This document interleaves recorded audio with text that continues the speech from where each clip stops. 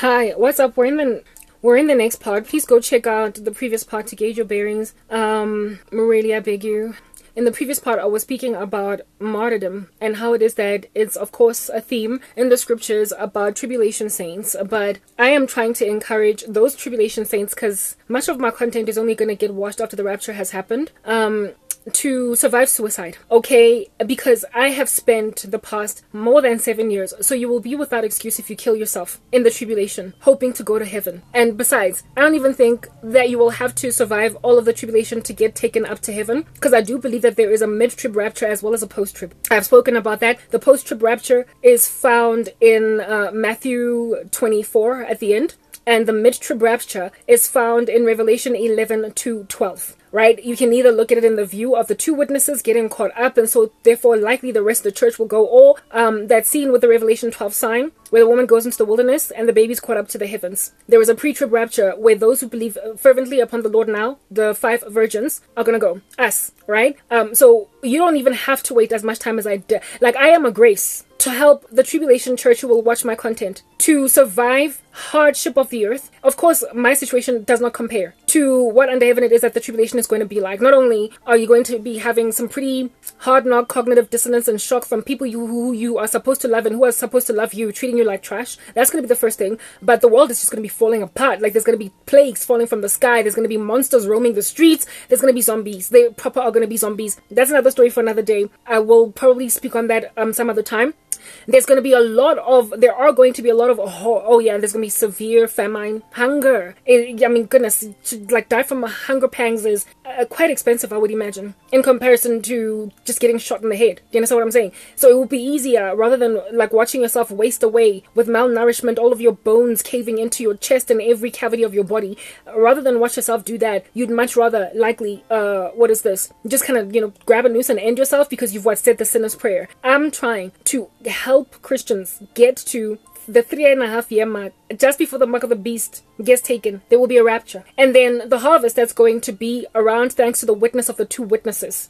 Those will be the guys that are going to get lambasted by the massacring, beheading thing. And then there's going to be the collection of the saints that are still alive from the 4 corners of the earth at the end, right? So you only have 3.5 years in each cycle to basically survive. But I do understand the intensity of your sorrow will likely be grander, far beyond what I could have ever experienced, right? So therefore, I guess maybe the reason why mine is stretched out all these years, my suffering, even though it's somewhat of a foreshadowing of what's to come, is because mine is mild in comparison. I mean, my life's conditions are horrible. My situation is incredibly tough. It's rough. It's embarrassing, okay? It's embarrassingly abusive. Yet, I have a bed to lay. I have internet. That's why I can even communicate this stuff. I have food to eat. I'm not emaciated. I have got face products that I can buy to experiment with anti-aging treatments. I can buy retinol, vitamin C. Do you understand? I've got beautiful food on my plate every day.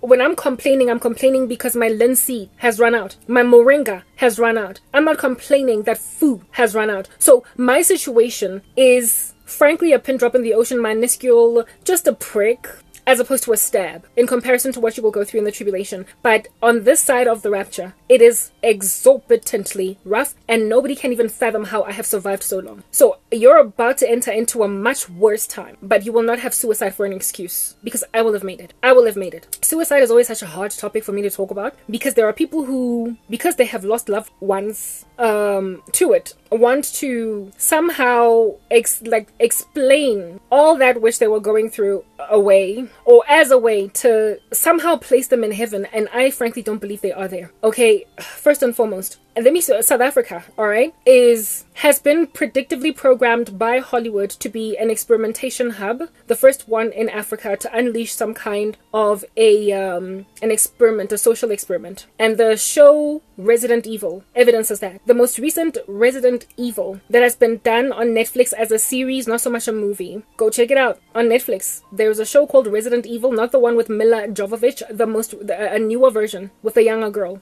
she's African American. Okay, yeah, no. In that show, they are based in Cape Town, South Africa, and the Umbrella Corporation operates from out of there. I found it strange that they chose South Africa as opposed to somewhere in the US. And when then I experienced everything that I'm experiencing, or rather, by the time I saw that Resident Evil and I was experiencing what I was experiencing, I was like, you know, the scriptures are right when they say the hearing ear and the seeing eye both are from the Lord. Because I'm so awake in Christ, these things fall into my lap in so an obvious way of mapping back to the realities that we're in. I no longer struggle with unraveling puzzles, guys. I no longer struggle to figure things out, to go, I wonder. Nothing that happens anymore do I need to decipher and have an aha moment. I am so, like, suffering, persecution has refined my spiritual senses so much that I immediately spot things that I look around and I imagine people should see this. It's like being the only one to hear an explosion go off in a packed town, a packed city square, and it goes boom, boom, and you're the only one that is alarmed. You're the only one that twitches, glitches. You're the one that gets down on the ground while everybody is busy just walking around as normal. I guess that's what it means to be unplugged out of the matrix. These things are so obvious to me, and I feel like more people should see it for what it is, but they don't. South Africa is obviously handpicked from out of all of Africa to be the first immoral ground of breaking out some kind of, you know, a social experiment, hopefully infiltrating the rest of Africa. We are ground zero in Africa. We are the tantamount in Resident Evil and of Raccoon City. And that was predictively programmed into the show The Resident Evil, the second version, volume 2. And it's on Netflix. Go check it out. It's in Cape Town, South Africa. Lo and behold, them confessing that was already evident in my life. It was already evident in my life. I don't know when the experiment commenced, but it is already evident in my life. I see it everywhere.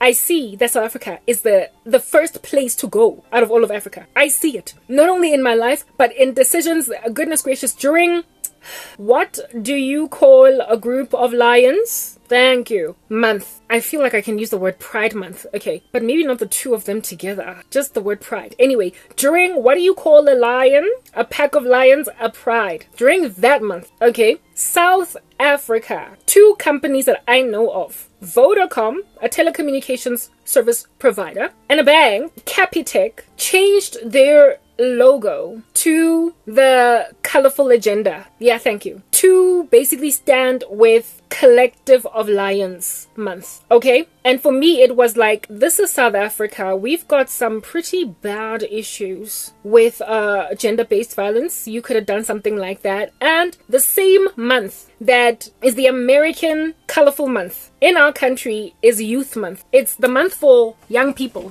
June 16 is the Soweto Uprising Day that basically marks a time in history where the youth in the country were fighting for better education because Bantu education was a bummer. Okay? And a young man by the name of Hector Peterson died. There's a whole memorial of his in Soweto somewhere. Where is it? Go Dube. Ay, angazi somewhere. Dube, yeah. Eko Dube. Is it Dube? Ay, angazi man. Somewhere ko Soweto. Not far from Killer Road. Okay, very well. So Hector Youth Day is we commemorated around that particular event in history. It's South African history. It's our culture and it is our heritage and it is our historical moment where we ought, you know, light candles and have a moment of silence. The Vodacom as well as a Capitec, and I don't know who else followed suit, but I know definitely these two companies did that. They could have, you know, changed their brand logos to the face of Hector Peterson or school shoes or books for children or, you know, a little graduation hat logo to say Happy Youth Month or whatever. Instead, they decided to stand with a colorful agenda, an American ideology, an American holiday, frankly, and they have made it ours. They made their logo that, and they completely ignored the theme of Youth Month. They completely ignored Youth Month, something we've been celebrating ever since I was a youth. And they ignored Youth Month in favor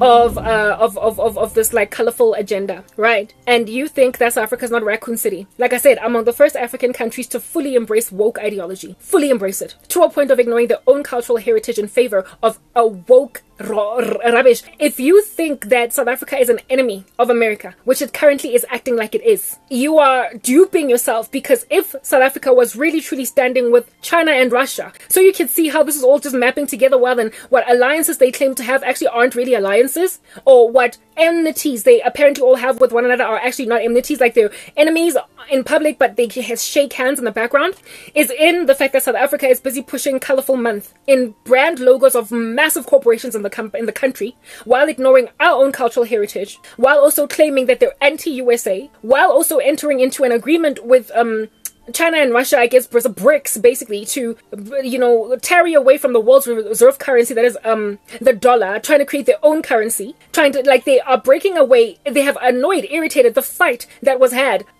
between America and South Africa when that senator or whatever in the United States of America accused South Africa of providing weapons to Russia. All the parties in this country, including Julius Malema's EFF, went on a rampage, basically complaining that, hey, America, you are disrespectful. How dare you accuse us of colluding with Russia against the Ukraine? So on paper, on the forefront, it looks as if though South Africa is starting to break away from the USA. But here it is that South Africa is strangely embracing this colorful ideology to a point of ignoring their own cultural heritage in favor of this. This funny little collection of Lions Month is also what is this, the main sort of kind of idea or agenda, in that not so much COP28 that's coming up, but the resolutions of the United Nations also, as they are mixed together with the World Economic Forum to push this agenda, the climate conference, blah blah, that's coming, whatever. They are trying, what does that even have to do with anything? They are trying to infiltrate this particular agenda, just like any kind of rebellion. They are pushing it more than they pushed black rights, more than they pushed women's rights, more than they pushed any other, movement in history. It's eerie, it's weird. Pushing black rights was a plan of God. Pushing women's rights, in very many respects, was also a plan of God. But this is obviously so anti-God that when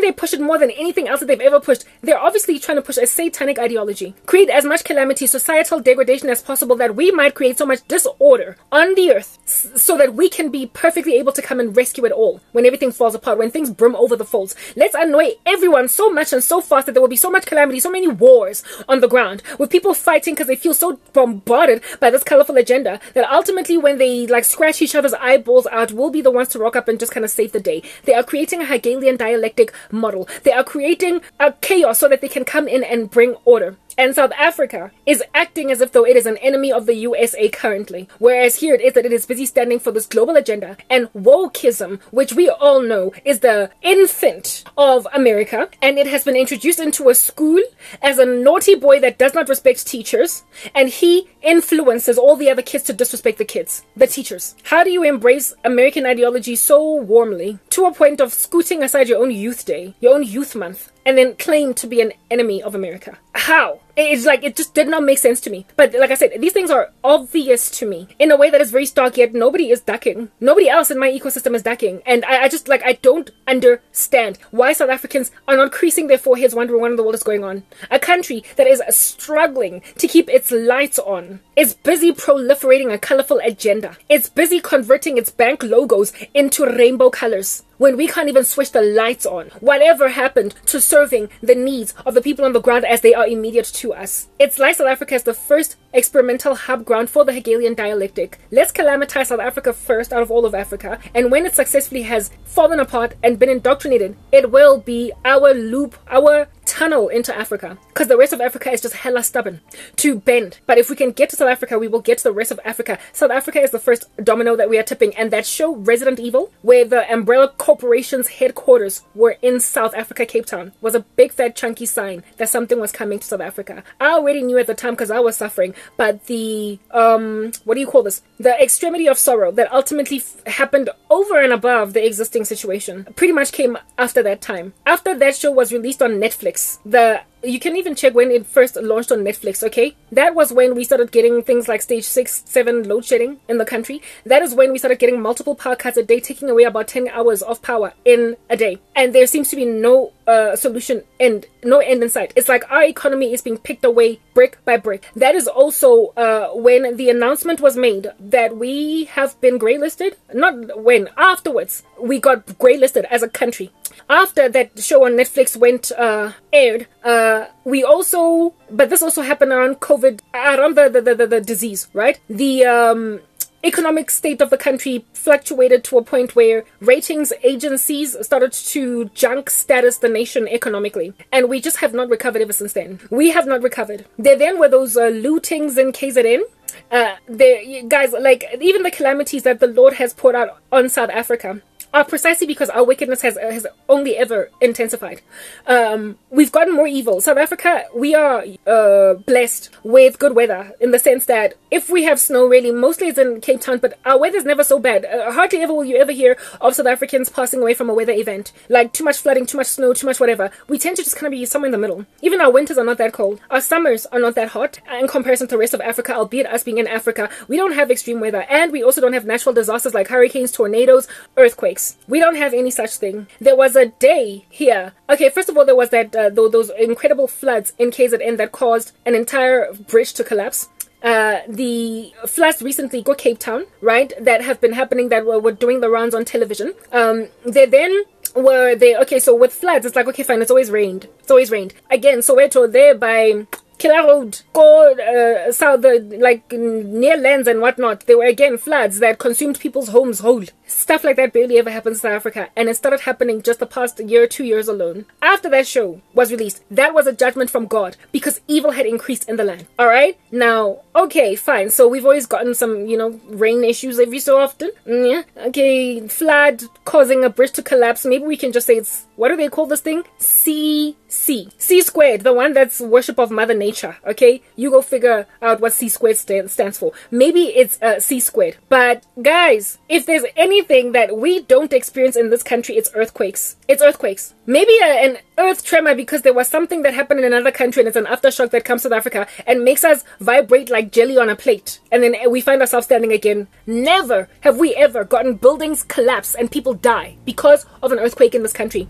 There was, I don't sleep until after 2 a.m. I spoke about that in one of my other series because of the fact that I'm always praying. And if I try to sleep at like any time before midnight, I get woken up, ranged out of sleep by demonic attack. So I don't even bother. My routine, my schedule is such that I only go to bed after 2 a.m. So I was still awake watching Netflix. I was watching, I believe, Blacklist. And guys, right here as I'm awake, my whole family is asleep. The neighborhood pretty much is asleep. I feel underneath my bed like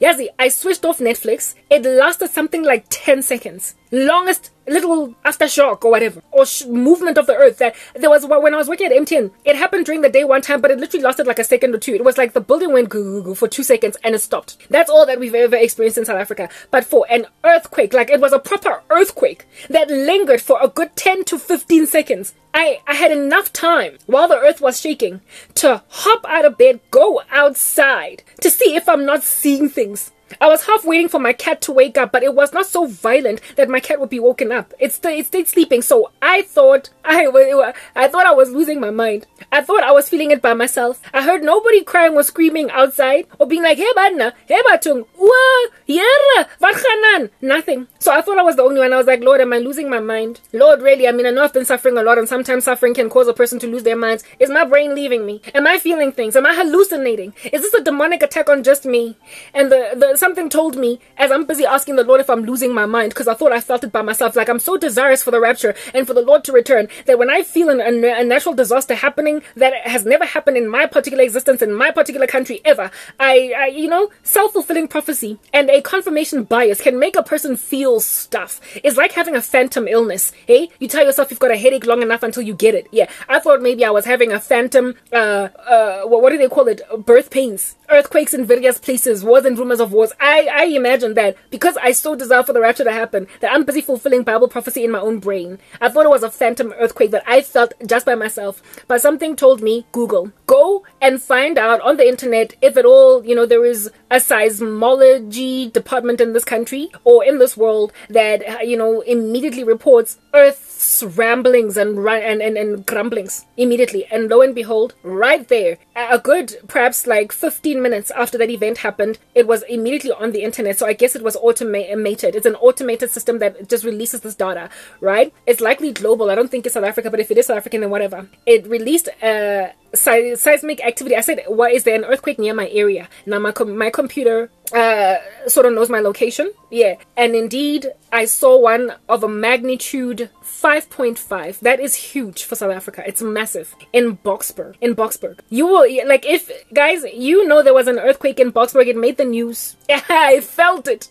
It made the news. It was on ENCA. If you're not living in South Africa, just Google earthquake in Boksburg. Boksburg is spelled Boksburg.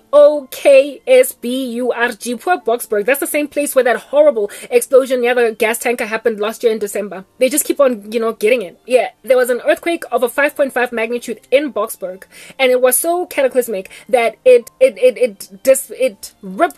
brought down one complex in, I believe, Benoni or whatever. The whole unit, like an individual unit of complexes, caved in. They fell on people.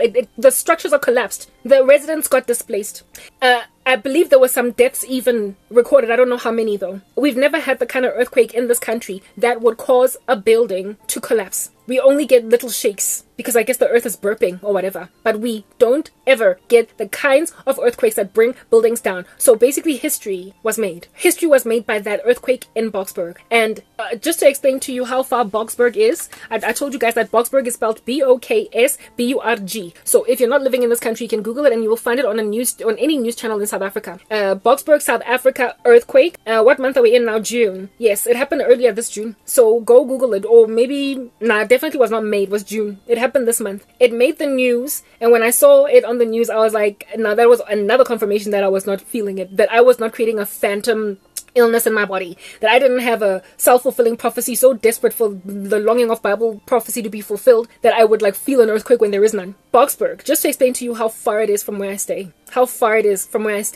It's I am in the West Rand of Johannesburg, in Rediput, a town called Wilgehevel. Boksburg is in the East Rand of Johannesburg, so opposite side of the cardinal map. Johannesburg is a province. A province would be the tantamount of a state. So if you take any state in the US, and I use the US as a barometer because everybody knows American states. Take, I don't know how, the size of Johannesburg, what it can be compared to an American state, but you guys can Google it. Really, just go on Google and say what state is Johannesburg, South Africa, as big as. Not Johannesburg, guys. Gauteng. Gauteng is a province, sorry. Johannesburg is a city, so it would be like New York City. You know how New York is a state, but it also is a city? So Johannesburg is a city. Gauteng is a province, which is the equivalent or the tantamount of a state. So Boksburg is on the east rand of the state of Gauteng, of Johannesburg,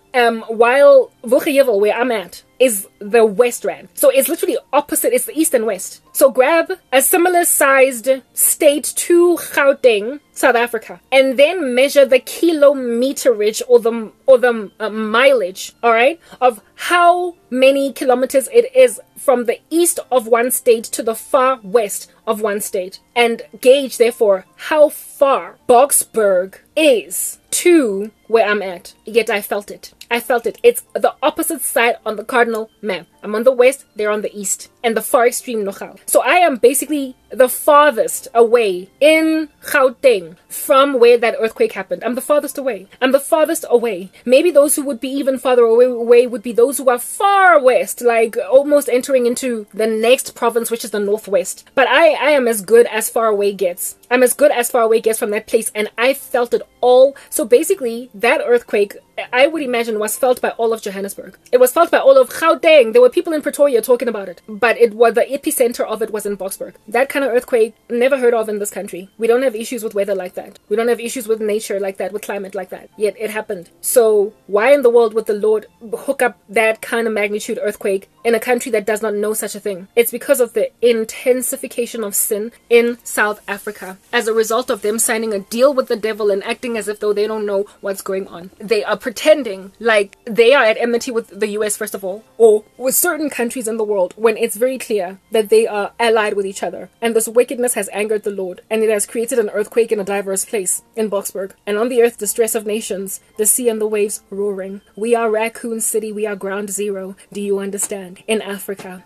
it's gonna shuba here in South Africa in terms of moral degradation and moral turpitude. It's very hard for immorality to thrive in a society with a corrupt, not so much a corrupt government, but where there is not a strong or an established government. Many parts of Africa are poor. They still have so many issues that they don't have time to be with the luxury of embracing multiple pronouns, for instance, when it comes to the genders. There's just no luxury. When you've got kwashiorkor and scurvy here, when you've got rubella there, when you have got, what do you call this thing? When you have got malnourishment everywhere, when you have got HIV thriving there, here, and everywhere, when you've got hunger, when you have got like gangs that are terrorizing entire villages with no law and order being enforced, when you've got civil war all over the show, you really don't have time to be calling people they, them. You don't have time to be calling people even cat or animal or dog. There's no room for that level of moral degeneracy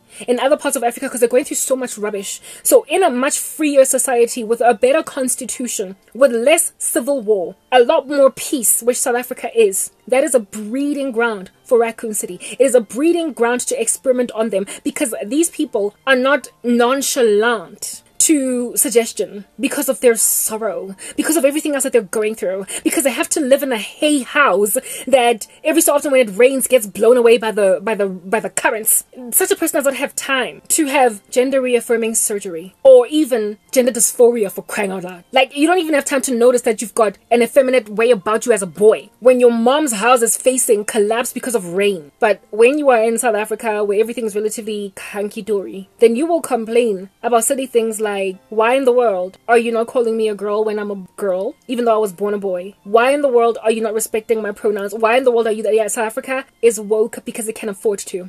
And the citizens of South Africa complain about a lack of electricity, but they don't complain about a lack of clean water. They also do not complain about hunger, thirst, malnourishment, like just disease thriving with nobody coming for anybody. South Africa is not so socioeconomically devastated and barren, with a socio-political and geopolitical climate that is so devastated that they cannot afford to basically focus on non-essentials. So all these non-essential doctrines that are being shoved down the throat of nations that have got relatively free constitutions and better societal circumstances, they are used as that which to usher in immorality in their neighboring countries.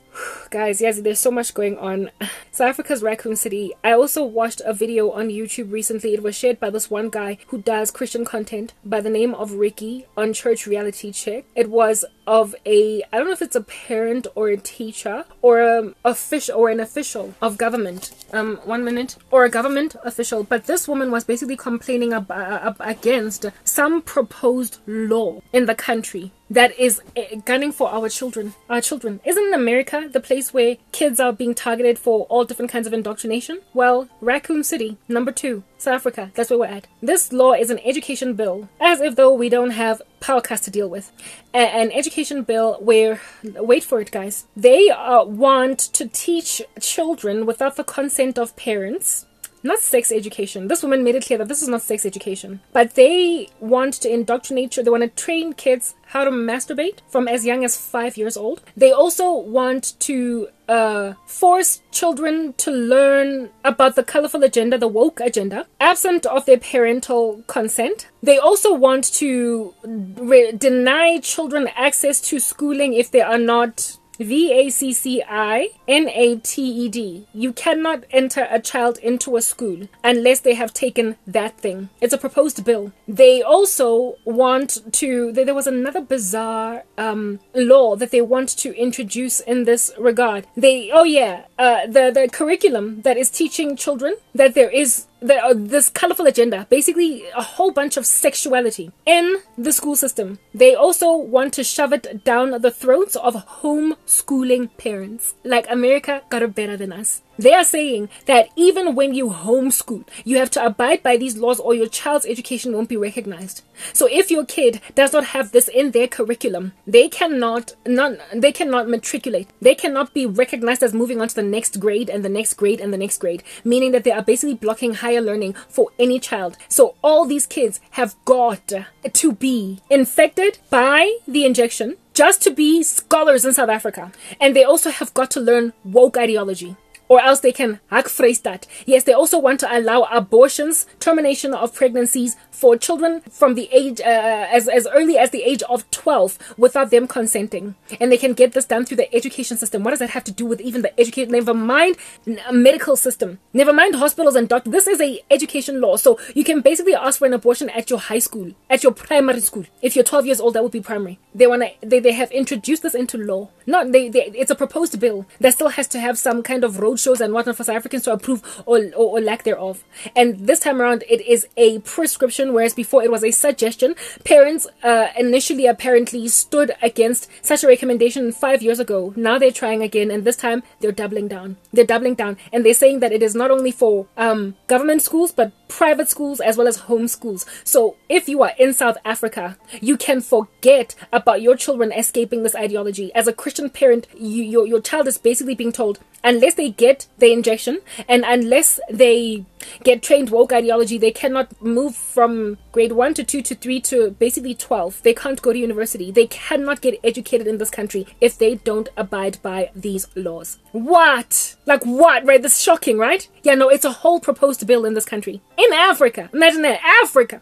It's a whole proposed bill. And it came this year in 2023. Go Google it, please. I implore you. And this woman was saying, guys, we have to stand. They're coming for our children. I would not want my 12-year-old kid being able to get an abortion from the age of 12 without me knowing about it. And I also do not want my 5-year-old child being taught how to masturbate. What does that have to do with education? What? Nobody knows. And yet South Africa claims to be an enemy of America and a friend of China and Russia. This would never pass in China, ever. The Chinese, one thing that they got down is the morality of their own citizens, even though they want the whole world immoral. This would never fly in China. And yes, South Africa is claiming to be at enmity with America. No, South Africa is proliferating the agenda of the globalists, even though they're currently claiming that they are part of that which is going to take away the power of the US. What they rather are part of is they're just an experimental hub of Africa. Guys, these things that are happening are just shocking, like out of this world, and you can't even escape it as a homeschooling parent. So as a Christian, where do you go? Unless you move your kid out of state, out of the country, you can forget about raising your kid in the admonition of the Lord in South Africa.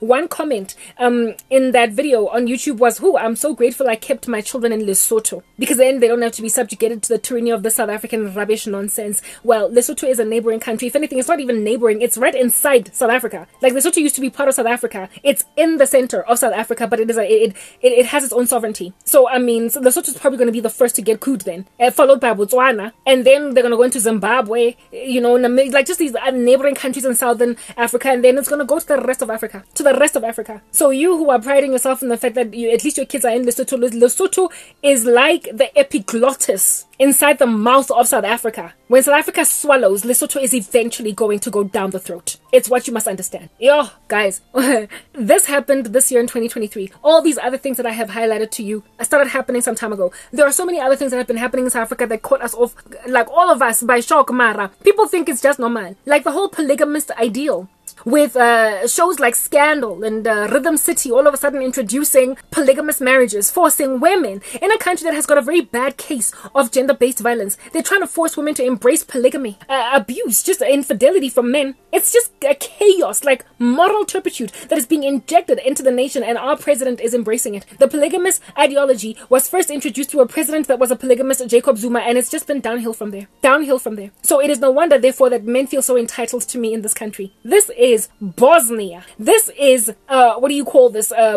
Kigali, Rwanda, in the center of the Rwandan genocide. And I just so happen to be a Tutsi, while the Houthis are massacring anyone that does not stand for their agenda. South Africa is a war zone, a spiritual cesspool, and the only people that are of sober mind are being thrown away like their toilet paper that you have used to wipe your behind after defecating. All that's left to do with it is to flush it. All I am is stained or soiled toilet paper in a toilet, and people are waiting to flush me, and my whole country is just standing back watching on some whoops. How in the world have they succeeded to do this? All the witchcraft on the ground, all the sorcery on the ground in this country that is being left to brew has made a demonic climate sufficient enough to lull to sleep, kind of hypnotize, daze South Africans, that all these stealthy, these pernicious infiltrations into the nation will be received with, what is this? But in a dizzy spell. And so ultimately you just have this nation that looks nothing like what it looked like just 5 years ago, just 10 years ago. And you are in it and you're like, whoops, how did things get here? We are Raccoon City in Africa. Raccoon City. Do you understand? Polygamy, gender-based violence, corruption of presidents, what is this?